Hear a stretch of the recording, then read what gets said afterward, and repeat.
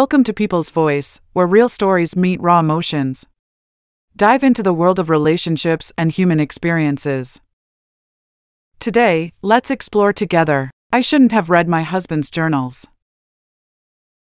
I, 35 female, have been married to my husband, 46 male, let's call him Richard, for the past year, together for 3.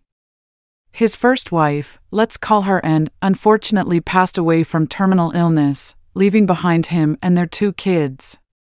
We pretty much had a normal relationship, or that's what I had thought. I was cleaning his late wife's study room, since I had to move some of our clothes to her wardrobe, which we don't really use anymore.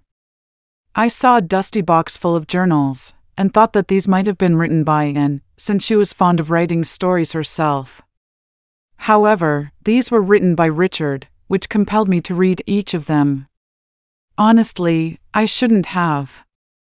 These journals had details of our relationship, and how he got into a relationship with me just because his family, especially his kids, loved me, and how he doesn't want any companionship after Anne had passed away. I was his mother's doctor, and we basically got introduced through her. He mentions proposing to me because his best friend questioned him on the future of our relationship. Every time he kissed me, it reminded him of Anne and how painful it was for him. I remember him asking me to marry him while having dinner with the kids one day. It was so thoughtless and random. At that moment, I was ecstatic. What a moron I am. It's been 4 days since I've read those, and I just don't have anybody to share my feelings with. I considered Richard my best friend, but now, looking back at it, I just realize it was all fake.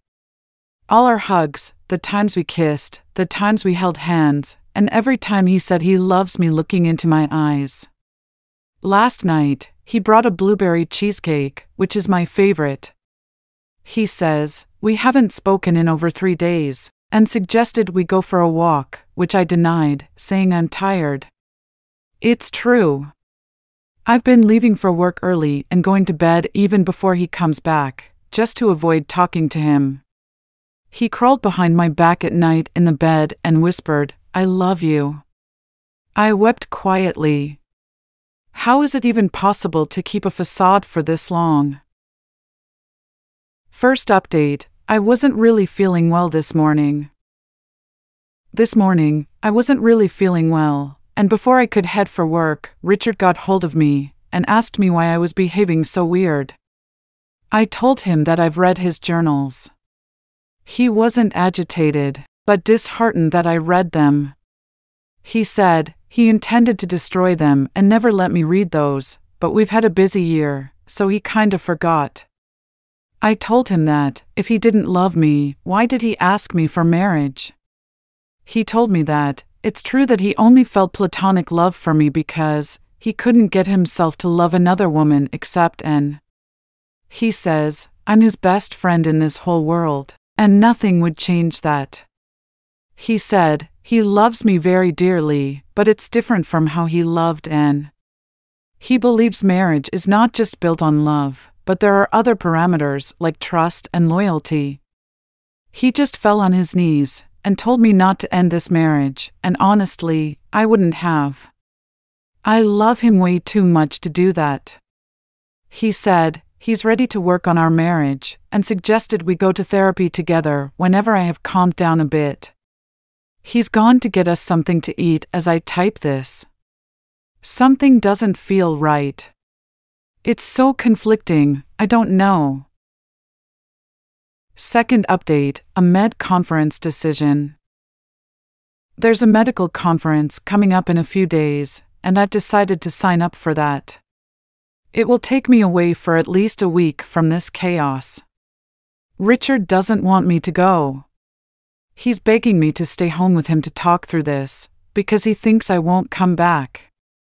I think, if we go no contact for some time, it will help us understand what we actually want. I've also been trying to make him understand that, if he doesn't love me, then it's unfair for him as well to be stuck with me forever. Maybe he could find someone better with whom he'll actually fall in love. He insists and swears on his children that he does love me, but it's different.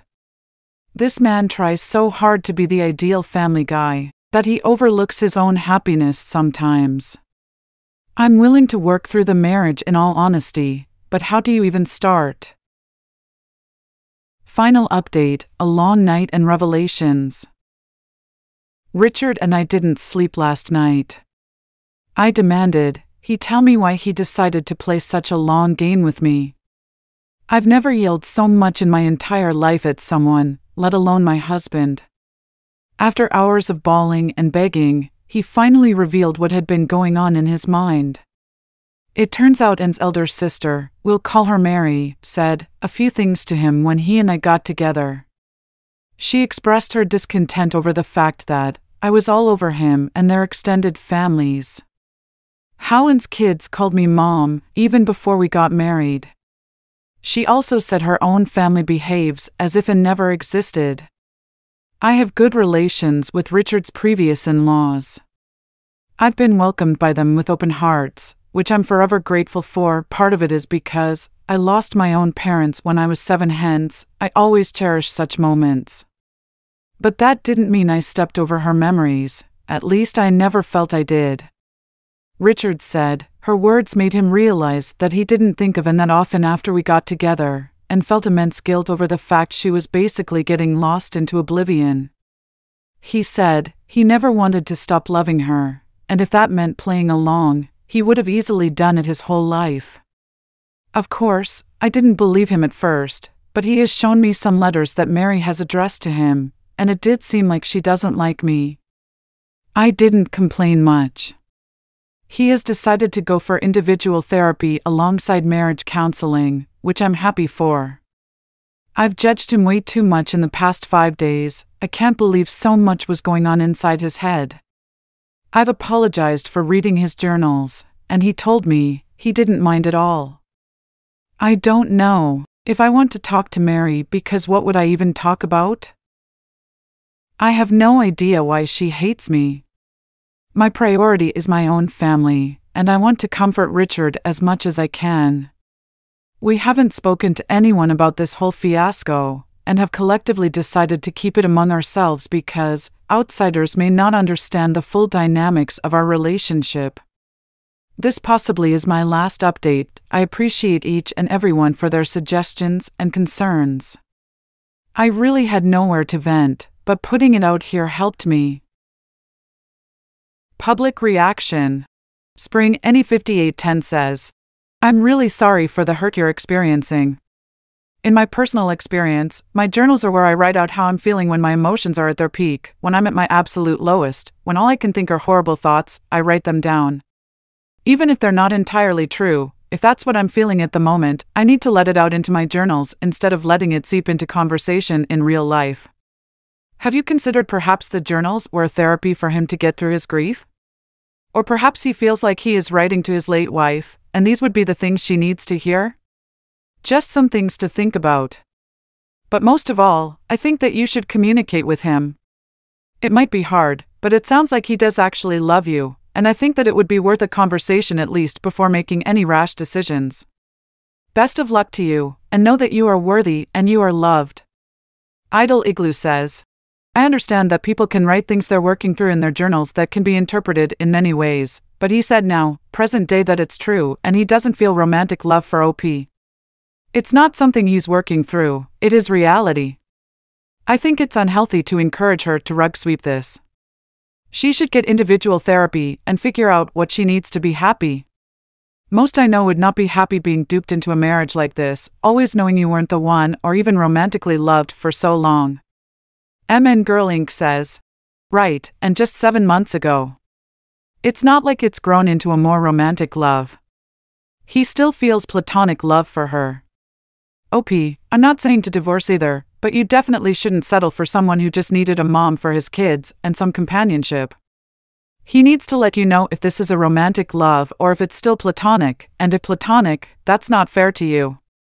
Querulous Panda says, not gonna lie, the thought of having a journal that had every deep, dark, irrational, and inaccurate thought I've ever had written down, available in a place where someone could find it and read it without any kind of context, would give me such ridiculous anxiety I can't even imagine.